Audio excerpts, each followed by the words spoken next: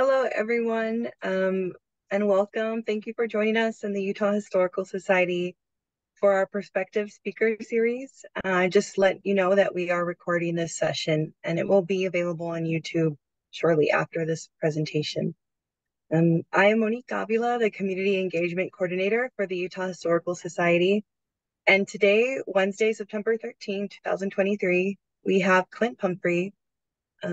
Clint is the Manuscript Curator and Co-Unit Head at Utah State University Special Collections and Archives. He has worked as a Manuscript Curator since 2011 and as a Co-Unit Head since 2022. He has served on the Utah Historical Quarterly Board of Editors and the Utah State Historical Records Advisory Board, and currently serves as a Conference of Intermountain Archivists, SEMA. Actually, I believe you are not as the president anymore, correct, Clint? I have my facts wrong. And so Clint will be presenting today his work on the Outdoor Recreation Archive. Just to give you a little bit of background, in 2017, USU Special Collections and Archives partnered with the College of Agricultural and Applied Sciences, which is Outdoor Product Design and Development program, to develop a historical collection of books, catalogs, periodicals, photographs, and manuscripts documenting outdoor gear and recreation.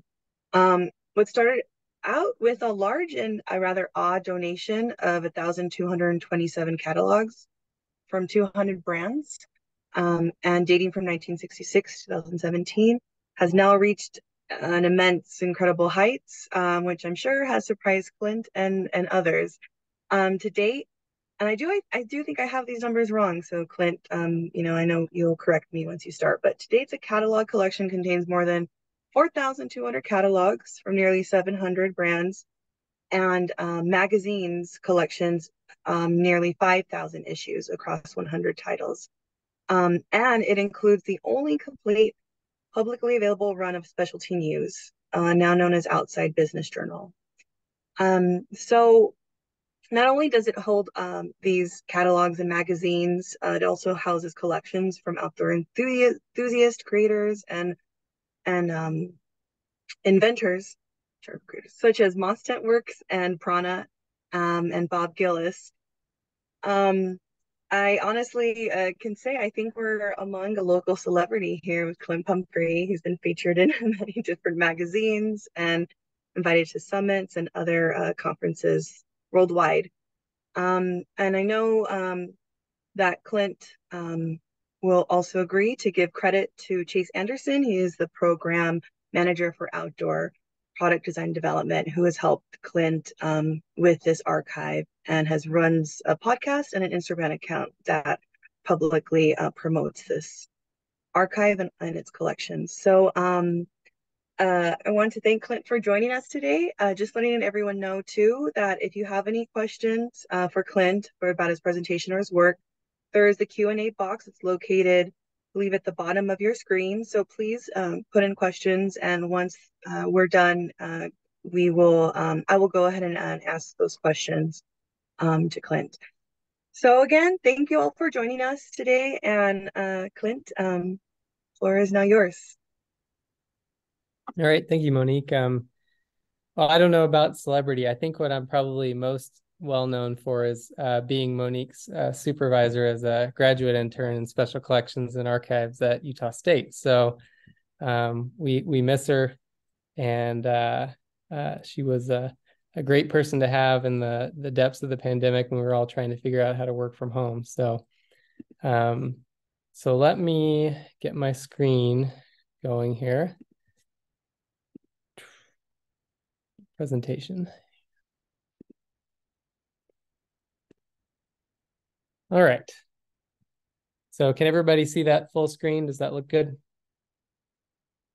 Okay, I'll assume so, hearing nothing otherwise. Well, thank you all for coming to this presentation. I am happy anytime I can share about this project. It's been a real pleasure, and like I said, I don't know how famous I am, but I've met some famous people through this process too, and it's just been really cool. I had some really neat opportunities to share my work across the state, and in the country and even internationally. And I'll talk about that later. So the Outdoor Recreation Archive is a project at Utah State University Special Collections and Archives. Many of you have probably been up to visit us at some point, but you know, our like most universities, Utah State has a Special Collections and Archives division in their library, and our main mission, as many archives, is to document the history of our region at the core. And so a lot of our collections are, have to do with local history, local businesses, local organizations, local people. But this project was a really unique opportunity to partner with a program on campus and help build a resource for their program, which has grown to be much bigger than just a resource for the program. So I will get into all that as I go forward here. So I'm Clint Pumphrey. I'm the Manuscript Curator, and I did have an update in my title. I'm now the Program Chair for Outreach and Instruction in Special Collections. This is during the pandemic. I was looking a little rougher, but this is my colleague Chase Anderson, who Monique alluded to earlier. Chase is the program coordinator for the Outdoor Product Design and Development Department, which is the program on campus that we have been partnering with on this project. So I'll be mentioning him a lot, so just to kind of know who he is. So this is the front doors of our Special Collections and Archives. And as I mentioned, the Outdoor Recreation Archive is a project that's kind of under the greater umbrella of Special Collections and Archives. The Outdoor Recreation Archive just represents a very small portion of the total collections that we have at Utah State. We have 550 processed manuscript collections, 650 or so processed photograph collections, 40,000 books, and a university archive that documents the university's history.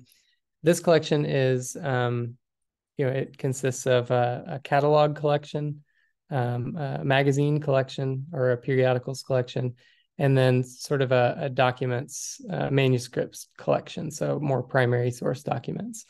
And it's as Monique says, probably altogether, it's probably about 12 or 13,000 volumes of or issues of catalogs and magazines, and only about 15 manuscript collections at this point. But as I'll talk about here, it's actually because of the sort of national focus of the collection, it's really brought a lot of people from all over the country to come visit the archive or reach out and ask for research help. And so it's in that way, it's really carried its weight in terms of like the percentage of our total collections here at Utah State. Okay, so I want to talk a little bit about the scope of the Outdoor Recreation Archive. And so it's called the Outdoor Recreation Archive, and part of that was because although it is really intended to document the history of the outdoor industry. Part of the reason we call it the Outdoor Recreation Archive is it's something I think people can relate to and understand a little more easily. If we'd called it the Outdoor Industry Recreation or Outdoor Recreation Industry Archive or something, it might be a little bit more confusing. So we just kind of came up with this short title, but it's really focused on documenting the brands, the gear, the clothing in the outdoor industry. And the reason that we took this project on is because Utah State has this outdoor product design and development program, which is one of two programs of its kind in the country. And it's geared towards, it's a 4-year undergraduate program that's geared towards teaching students how to design and develop outdoor gear and clothing. So it's a pretty, there aren't many programs like it in the country. And so the initial idea behind it was to support that program. Let's bring in some historical gear catalogs that students can use for inspiration, that they can use in their they all have to take a history of outdoor products class. And so, they could use it for that assignment. And I have to be honest, when the professor from that program came to us and suggested maybe we build this collection, I was a little bit skeptical. For those, if anyone here is in archives or they work much in archives, catalogs are not, they're pretty ephemeral and are not typically the kinds of things that constitute a permanent record in an archive. And so they're just not the kind of things we typically collect. One of my go-to jokes is that it's like I'm collecting people's junk mail, right? So it's not things that I think you normally think of as being a part of an archive. So we brought in this was in 2017, we brought in an initial donation of 1,200 catalogs from a group of 3 guys who just had they were involved in brands early on, and they just had collected catalogs. One of them, Gordon Wing, his name is on a lot of them. It's kind of like he just saved every catalog he'd ever gotten going back to the 1960s. So we bring in this collection, and it has become a large part of my work here in special collections, and has given it, like I said, it's given us a lot of other opportunities, which I'll get into. So in terms of the scope, like I mentioned, we're really talking mainly about the history of the outdoor industry, not sort of recreation more broadly. But of course, there are intersections there. Usually people who are involved in the outdoor industry are also climbers or mountain bikers, or, people who like to camp. And so there is a lot of crossover, and you'll see that in some of the examples that I'll show. But I think the other question that we've been wrestling a lot with is, how do you define the outdoor industry? I think if you took the broadest approach, you might even, obviously you're going to collect camping and hiking and climbing and some of those kind of things. But I mean, does the outdoor industry include fishing and hunting? Does it include, I don't know, team sports like tennis or basketball or something like that? So we had to make sure that we define the scope, and that we were making sure that we didn't get overwhelmed quickly. And so what we've kind of settled on, I think, to this point with our archive scope is, camping, backpacking, hiking, climbing. We're doing some skiing, snowboarding, cross-country skiing, those kind of winter sports. Mountaineering, some water sports, so canoeing and kayaking. And I think that given the right opportunity, we may be looking to get into mountain biking and fly fishing. But we really hesitated to really move beyond into kind of road cycling or road running, or hunting and some of those kind of things. And so it's that's always kind of been a struggle to kind of define what the scope of this project is. And part of that is because no one is really collecting this kind of material right now. I mean, a lot of people, I think, are collecting things from famous mountaineers or climbers or outdoorsmen, but actually the focus on the industry, there aren't a lot of institutions, none that I know of, that are making a concerted effort to collect in this area. So there's also a lot of stuff coming at us, and we have to decide. And as an archivist, it's really hard to say, well, we're going to save this, but we're not going to save this. And so, but at the end of the day, sticking to the scope is important, making sure that you are able to manage the materials that you bring in, and you're able to organize those, you're able to catalog those and make those accessible. That's important. So that's why we try to stick to our scope whenever we can.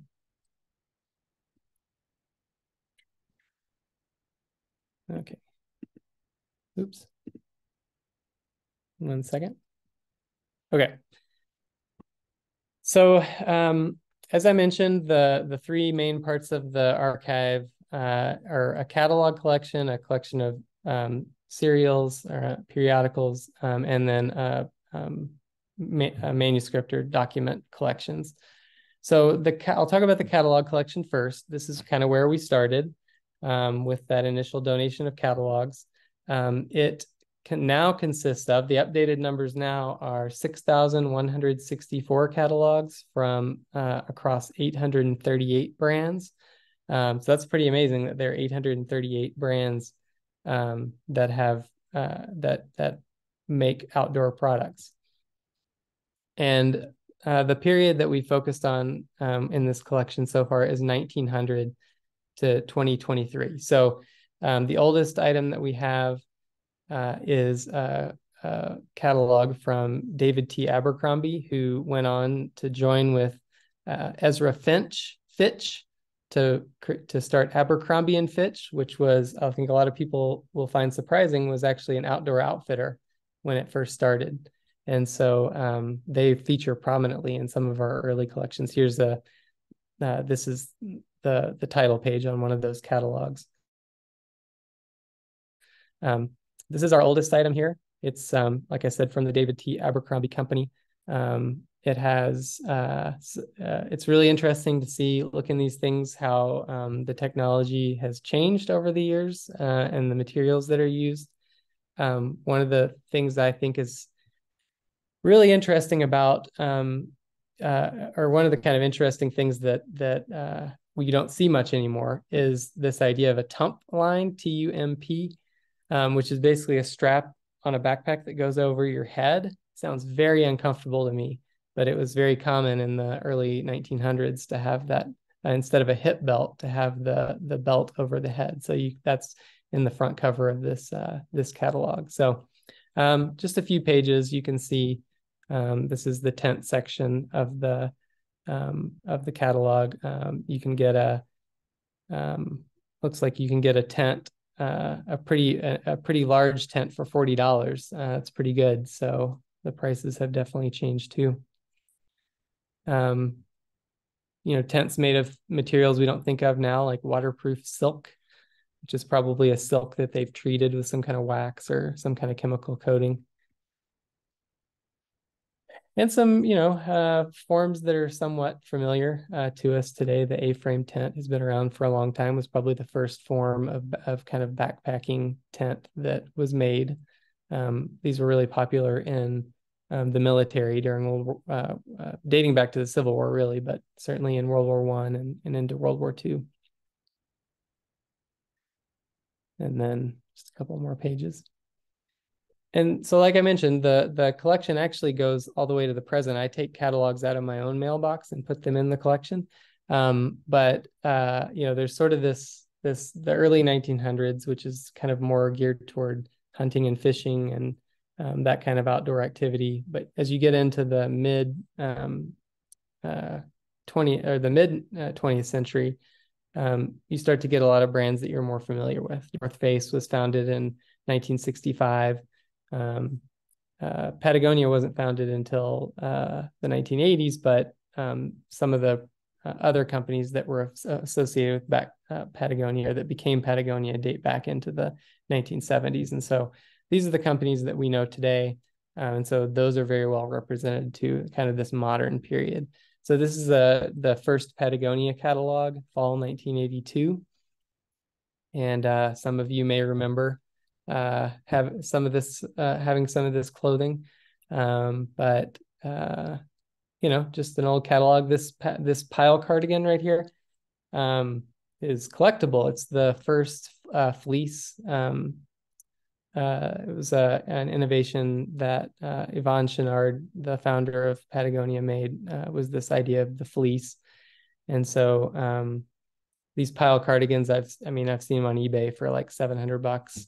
But the story is that he was looking for new materials, and he was just at a store and he saw a toilet seat cover that had this kind of fleece like material, and he grabbed it and took it to his supplier and said, I want a material like this. And they made a fleece out of it. And I guess kind of the rest is history. So think about that next time you are wearing your fleece. It started from a toilet seat cover. At least that's the legend. A couple of other pages in the catalog.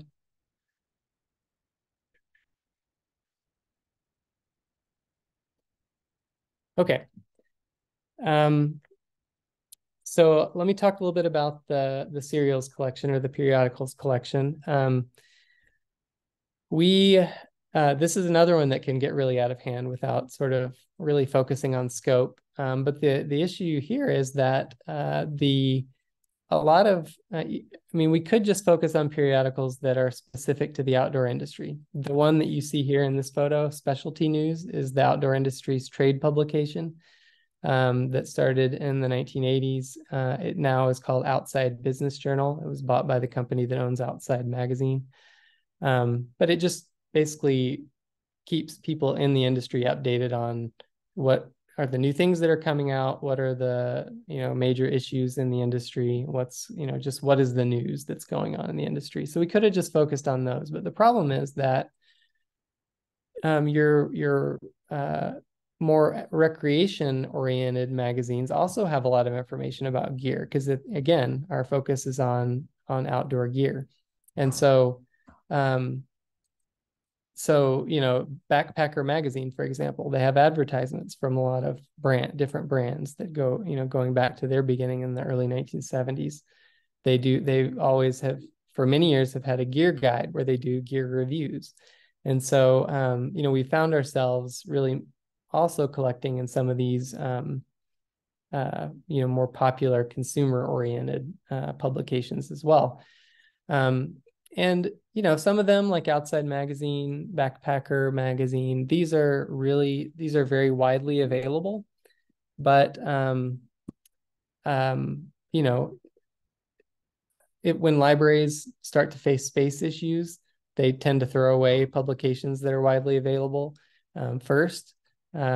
Sometimes back issues of even popular publications are only available through a subscription, either through the publication or through a library that, if you're not a student or faculty at Utah State, you couldn't access the back issues of the database that has the back issues of that magazine. So we also feel like even magazines that are pretty widely circulated are important to have, so that if people are coming here to study the outdoor industry, they can also, it can be a one-stop shop for access to those publications as well.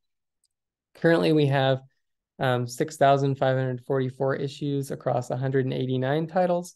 That is, if you think about complete runs of 189 titles, that would be way more than 6,544. So obviously we have a lot of gaps, and that's still very much a work in progress. Our periodical collection dates from 1929 to 2023 at this point. All right, so then lastly, I want to talk about the manuscript and photograph collections that we have in the Outdoor Recreation Archive. Like I said, they're about 15, maybe 15 to 20 at this point.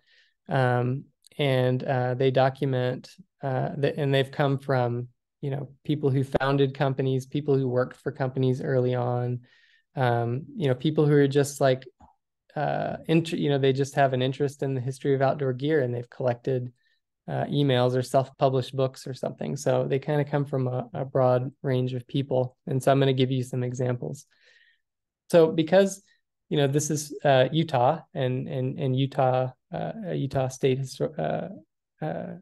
Utah Historical Society event, I wanted to make sure to touch on the ones that have Utah connections first. So one of those, the collections that we have is from a man named John Middendorf, who he actually lives in Tasmania, but he did a lot of climbing in Zion National Park, and he's credited for inventing the portaledge, which is that bed that you've seen pictures of, like it's bolted into the side of a cliff, like 1,000 feet above the ground, and people are, sleep in it overnight when they're climbing really big rock walls. He's credited with inventing that. And so he's a climber, but he's also an industry. He also started a brand called A5 Adventures, I believe, which is the brand.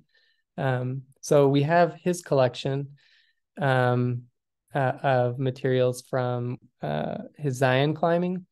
And so here's some examples of some of those things. This is his folder. He kind of has it divided up on the different areas of Zion. So this is his folder on the Great White Throne. And it's a lot of, I think if you don't do a lot of climbing and or especially big wall climbing, what I've found is there's a lot of preparation that goes into these climbs, that they really study the routes and they map them out ahead of time. And so this is kind of his planning documentation. And so you can see he has some of the routes kind of drawn out on this paper, and there's other things like that as well. This is his binder for Angel's Landing. And so you can see some of the routes that he's marked on this, and the binder is just full of those kind of notes and information. It's kind of hard to see on the photo, but he's actually drawn some of the routes on the side of the rock face there. So that's one kind of Utah connection that this collection has. One that some of you may know, a person that you may know, is Jeff Lowe, who is from Utah. He is from Ogden. And the reason that we have his papers is because he, in addition to being a world-class alpinist and climber, he also started two companies, Cloudwalker and Laytalk. And he co-founded Lowe Alpine with his brother Greg.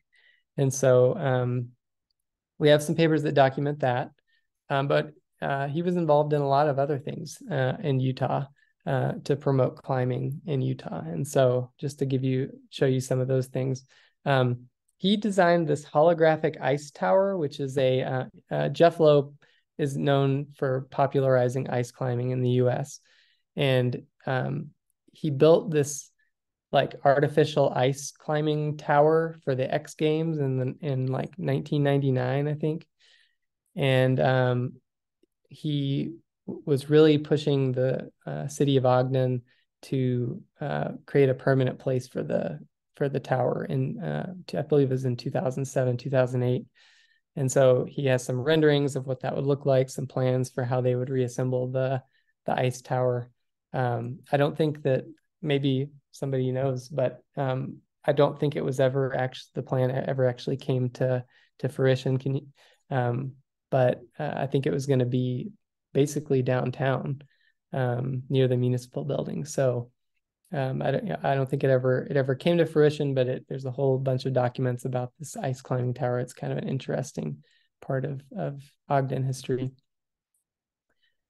He also was instrumental in bringing the first international climbing competition to Utah.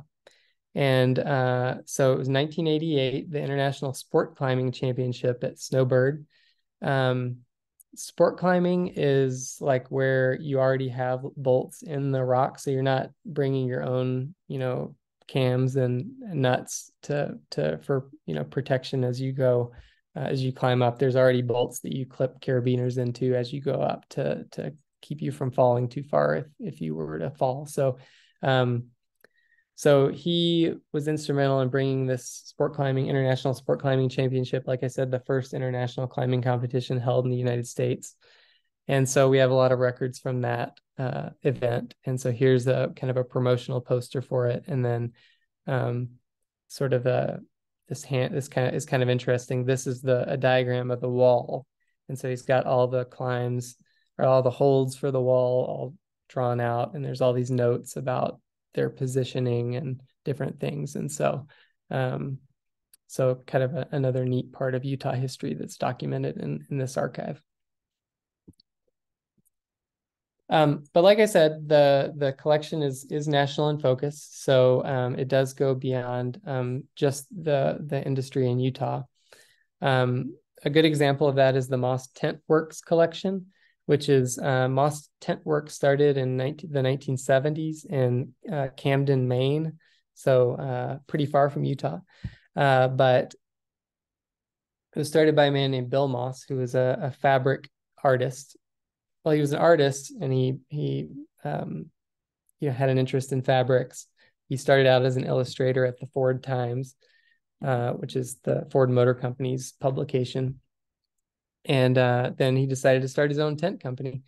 And so this is a really great collection because it's very complete. It has all of the legal records, the marketing records, the financial records, the design records for the tent. So it's kind of a complete collection from of an entire company. That's one of the interesting things about it. So here's just some of the photographs and documents from the collection. You can see the thing about Moss tents is they were really beautiful. I mean, you kind of know your standard tent designs, the tunnel tent, a dome tent, but he would build these really beautiful structures that were kind of pieces of art in their own right. So this is one of his sketchbooks.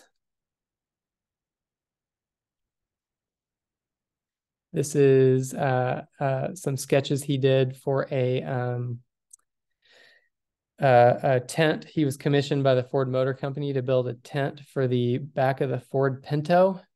So that was one of his. He had a big interest in the interface between tents and automobiles, which is kind of interesting given today's, rooftop tent, the interest in rooftop tents and things like that. He actually has some mock-ups of rooftop tents, I think, from the 1950s. So the idea has been around for a while. This is the letter from Ford that was commissioning him on that tent for the Pinto. This is a patent for the pop tent, which is thought to be the first dome tent, which is a design, of course, that's ubiquitous today. But at the time, it was it was a new idea. A lot of the tents were that A-frame shape. It was said that this tent was, easy to open. It popped open just like an umbrella. I had the opportunity to set up a pop tent last year, and it is not as easy to open as an umbrella. So, but still kind of an interesting design. There's like a little locking mechanism on the top, and you kind of push it down and lock it. It's kind of interesting. This is called the Parawing. It was just a simple shelter that he invented for things like this, for picnics and things like that. And this is a watercolor he did of a bicycle tent, which is just kind of an interesting, just a really beautiful painting. And some more sketches. All right, so I talked a little bit about special collections earlier in our collections. For those of you who haven't been and haven't been back in our stacks, we have a dedicated facility for archives. So all of these documents are kept in our closed, secure area at about 65 degrees, 35% humidity. All of our shelving is in this compact style, so we can store more document or more things on us in the footprint that we have. But the thing, like I said earlier, the outdoor archive is a very small part. It probably would only fill about 3 of the shelves that you see here.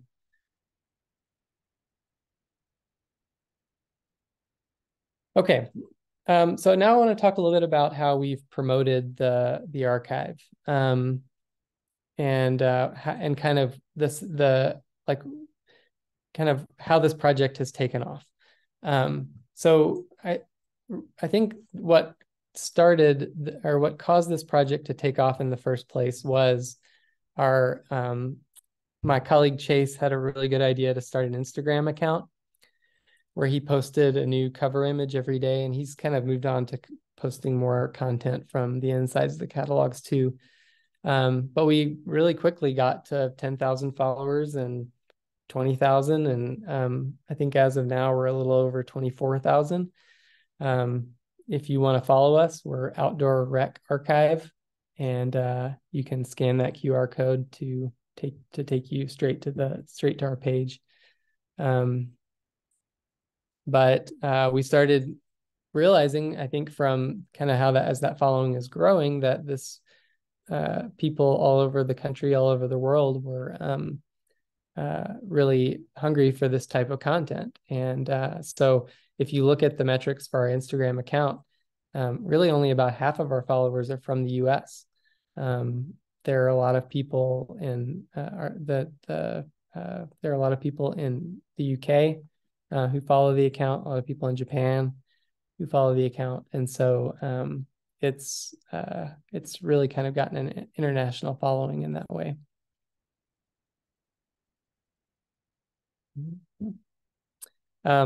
Just one interesting thing, it makes us the third largest Instagram account at Utah State, behind the general USU account and the football team. We're even bigger than the basketball team's Instagram, which, if you know anything about Aggie basketball, that's saying something. So we're hoping to, football, if football has a bad year, maybe we'll catch them. I don't know. We've also had a lot of opportunity to share this project through the media. So this is one of the articles that Outside Business Journal, the trade publication for the industry, published about our collection. But we've also done interviews with local media. We've done, we actually get quite a few interviews with fashion publications. The one that is kind of most amazing to me is a online publication called Hype Beast, which is a men's fashion publication. They have 3.5 million Instagram followers. Instead of they published an article about us and about our collection, and instead of likes, they have hypes. So we got like 7,700 hypes. And so I'm asking, around, like, can I, how do you quantify, how do hypes fit into, like, your annual reports for your archives and your promotion packets for faculty. Haven't figured that one out yet, but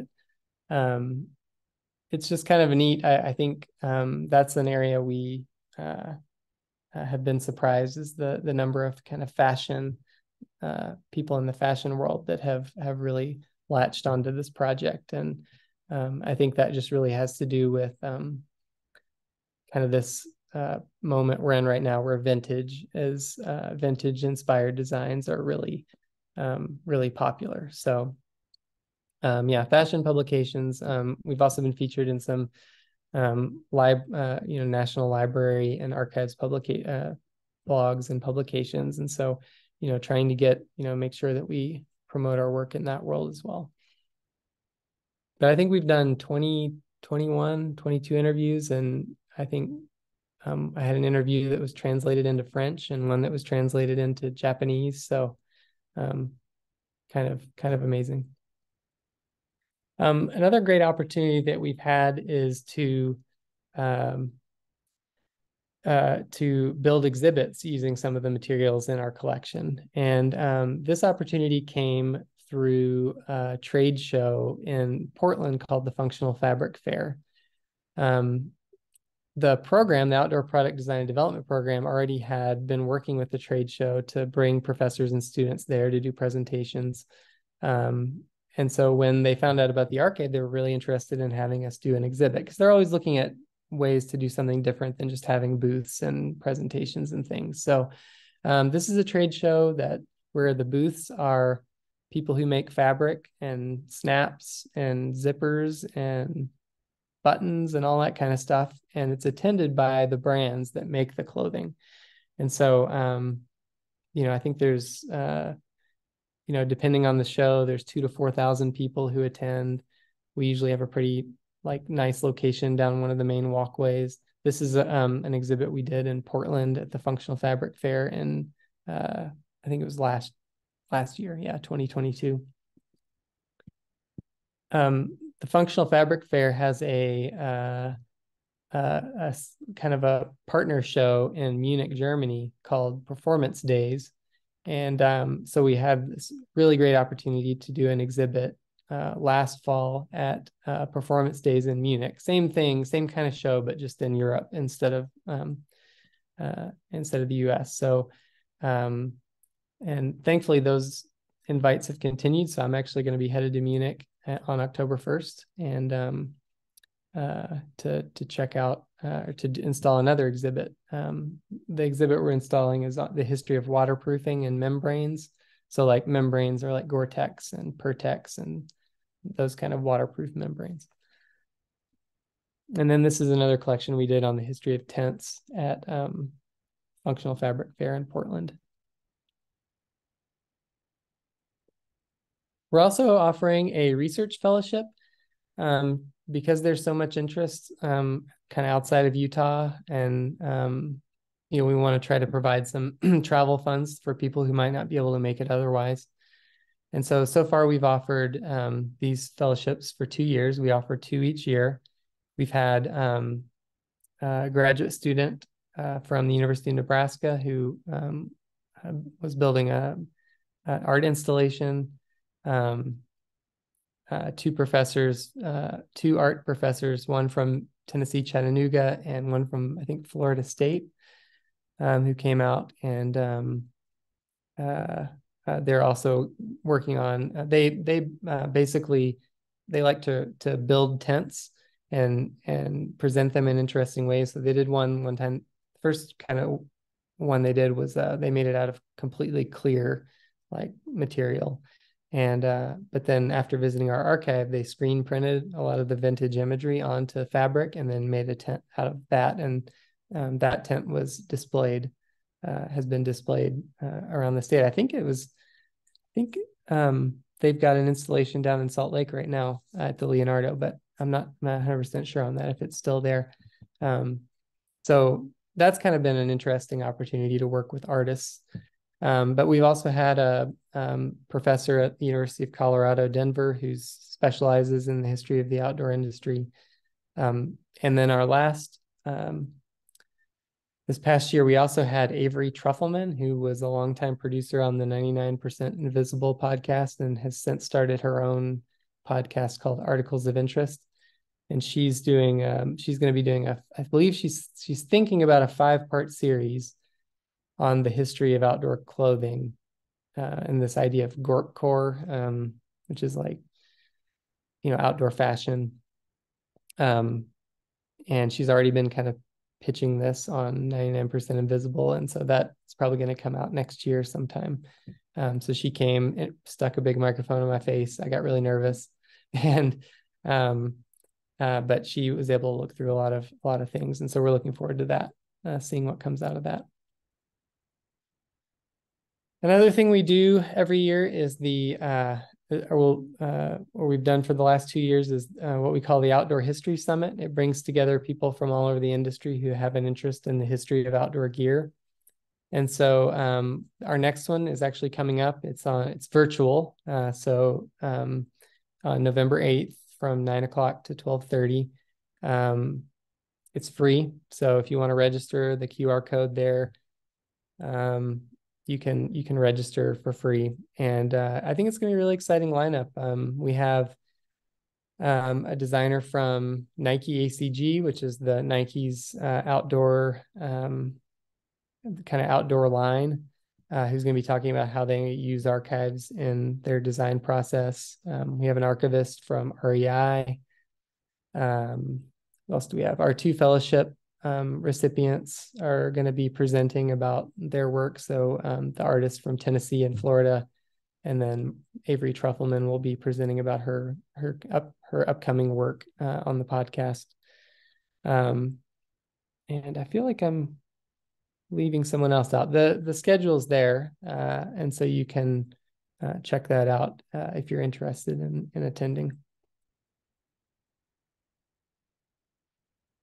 I also do a lot of research consults. You know, had mentioned that even though this collection is relatively small, it gets a lot of attention. Um, I measured it over the last year. 20% of my research consults, people emailing me from, you know, asking questions, were actually for the outdoor rec archive material. And so, you know, given that it only takes up 3 of those shelves and, you know, a collection that's 10 times, you know, 20 times bigger, it's definitely, you know, more than pulling its weight. We've also had companies that have come to visit us. They've sent design teams to come do research in the archive. So this is Allbirds design team, the shoe company. But we've also had Under Armour, Danner, MSR has been here too. So those have been some really interesting opportunities. And then, of course, at the end of the day, this was originally about the students and making sure that the students were grounded in the history of the outdoor industry.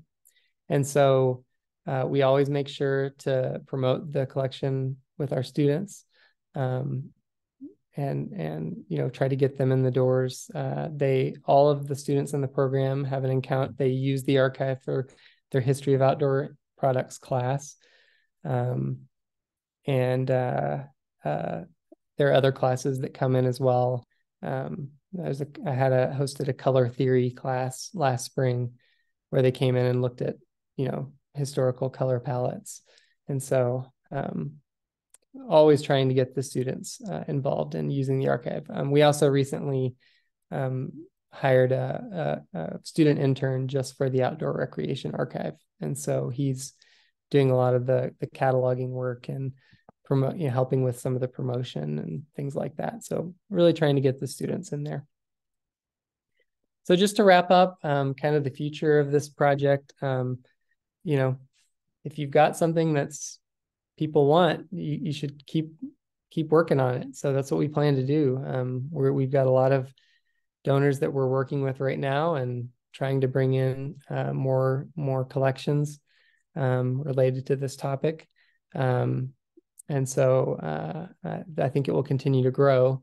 Some of the other projects we're working on is we're looking at because we've had so much interest from artists in the research fellowship, we're looking at partnering with a company to host an artist residency on campus that uses the archive.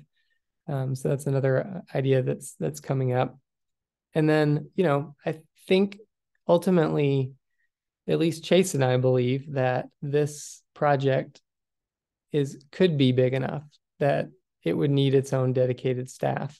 And I think our kind of pie in the sky dream is that we could, you know, find a brand or a company founder who's really passionate about the history of the outdoors, who would be willing to fund, you know, a program around this archive.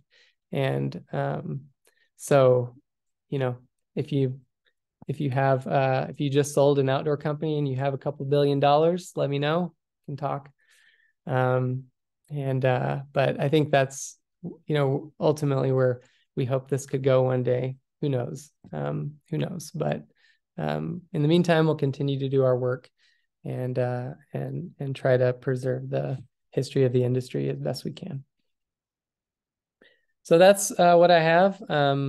If you want to know more about the archive and more about what's in it, including an inventory of our catalog and magazine collections and finding aids for our document collections, you can go to this website or scan this QR code here, and that'll take you to a webpage that will explain everything about the archive and what's in it. So, so with that, I think I'm about out of time. So, Monique, what should we do? Questions?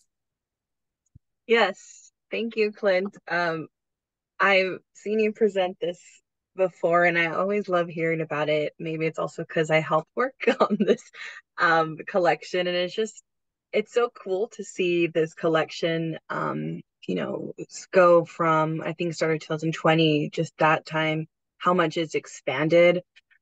And it's just fun and exciting to see, where it's going and what you're all doing.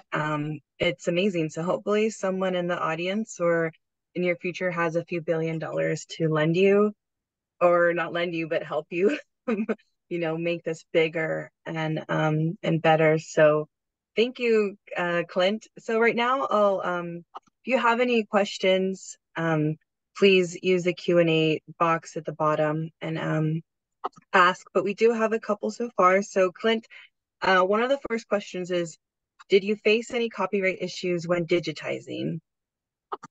Yeah, that's a good question.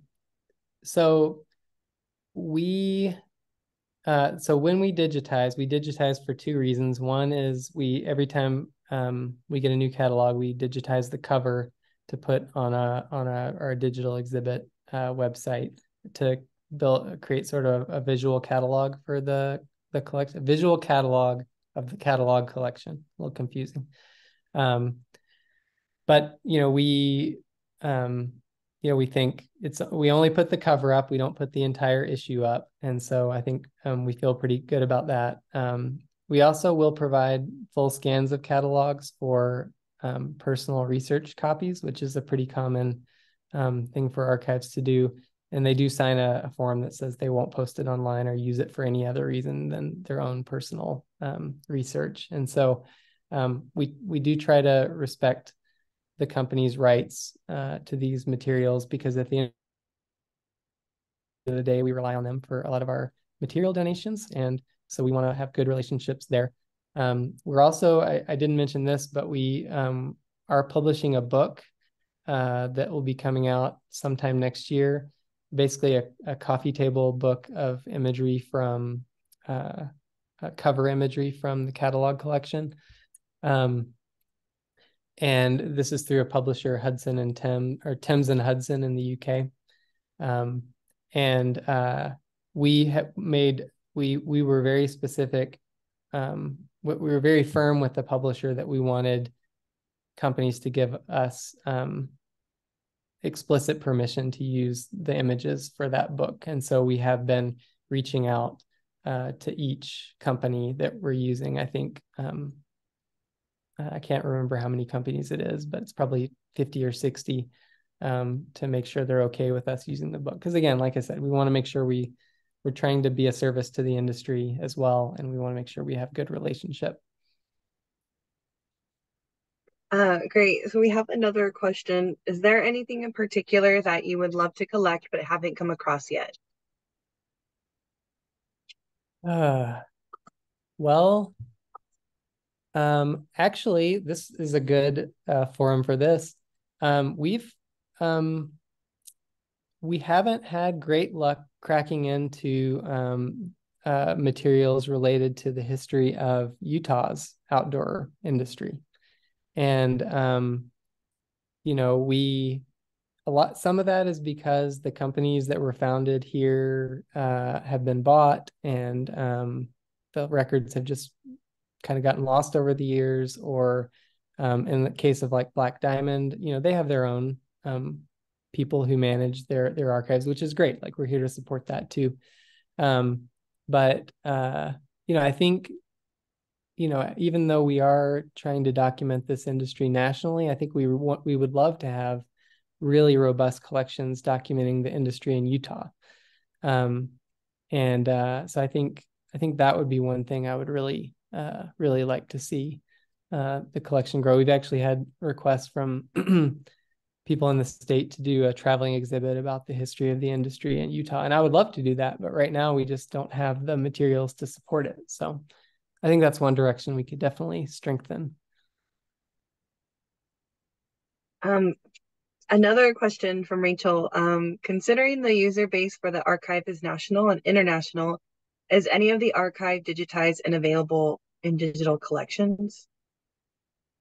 Well, I think part of it is it is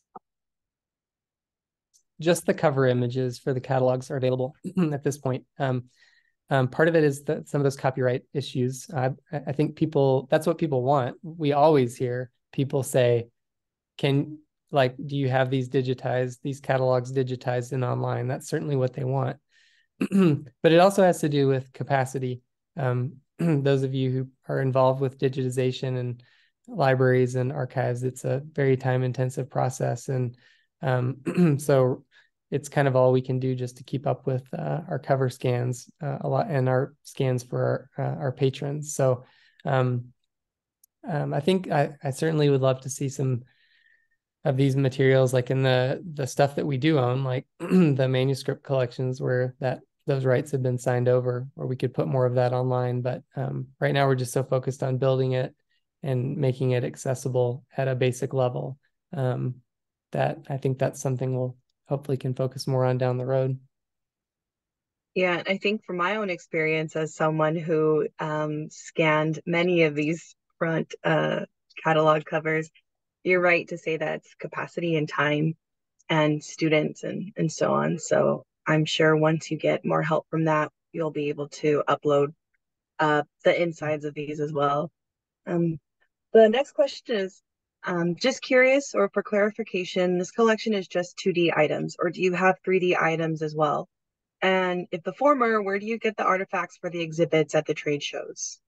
Yeah, great question. So I should have mentioned this when I talked about scope. We have been pretty firm that we don't take artifacts and gear. And that's not because it hasn't been offered to us or we don't think it's important. It's just comes down to a space issue and a staff issue. You know, taking care of artifacts is a completely different profession. And so, we don't have the kind of people who know how to take care of fabric and box that kind of material for long-term storage. So we haven't really gotten into that. For the trade shows have been very generous in I send them a list of things on eBay that I want to display, and they buy them. And if we can't find what we need on eBay, they have a network of people who in the industry who they can ask for for items to exhibit. And so that's kind of how we've gotten those materials or those artifacts. I know that you also have, um, goodness, what are they called? Like pattern making and clothing. So I guess that could be considered object somehow, but Mm. I know it's small. Yeah, that's a good point. We do have, so there was a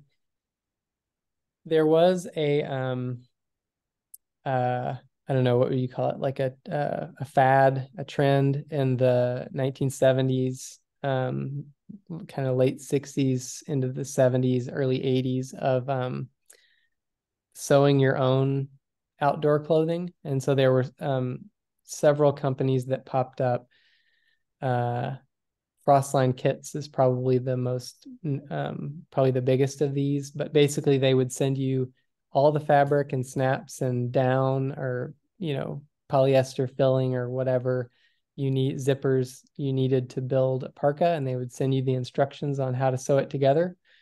And you would do that. And so because our program is focused on making outdoor clothing, like actually sewing it and designing it, we thought this would be a fairly easy way of to kind of help support that and show a really interesting part of the gear history. And so we do have some of those kits, but they're not assembled. They're just still in their original packaging.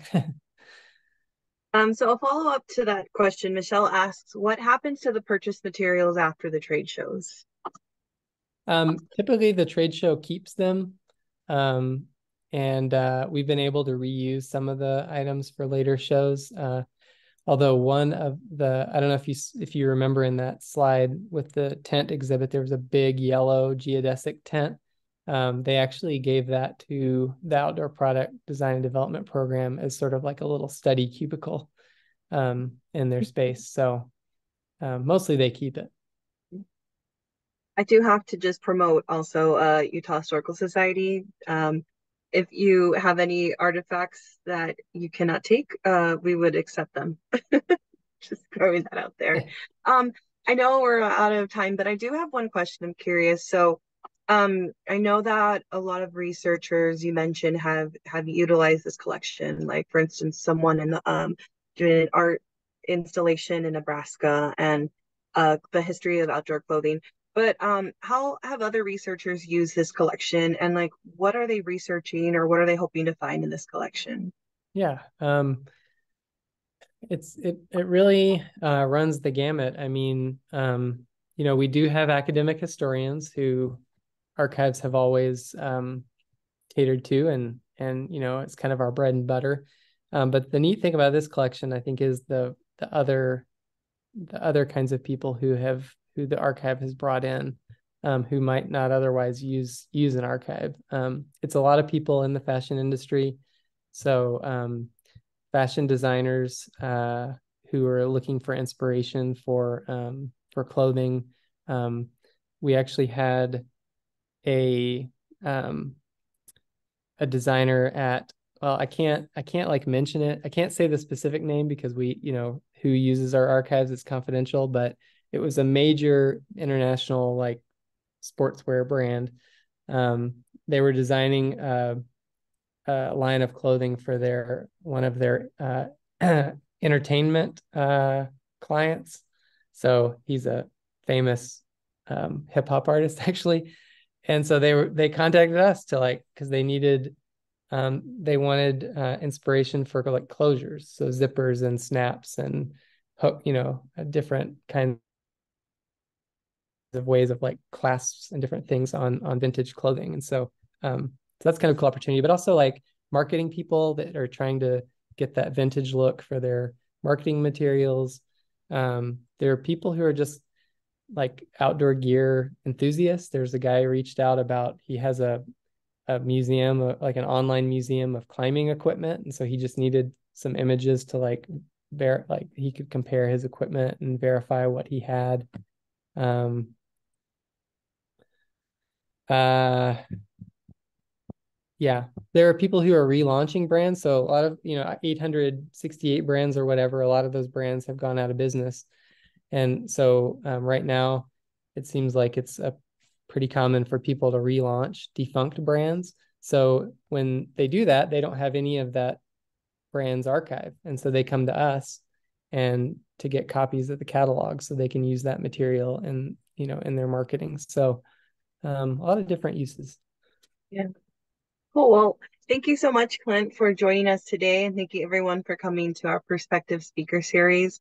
I did drop some things in the chat, the Instagram account, the digital exhibit, and I know Clint has the link up to the library guide and his email there if you have any questions or so on. But again, thank you all for joining us today. Um, and everyone, have a good day. Thank you, Clint. Thank you, everybody. Thanks for coming.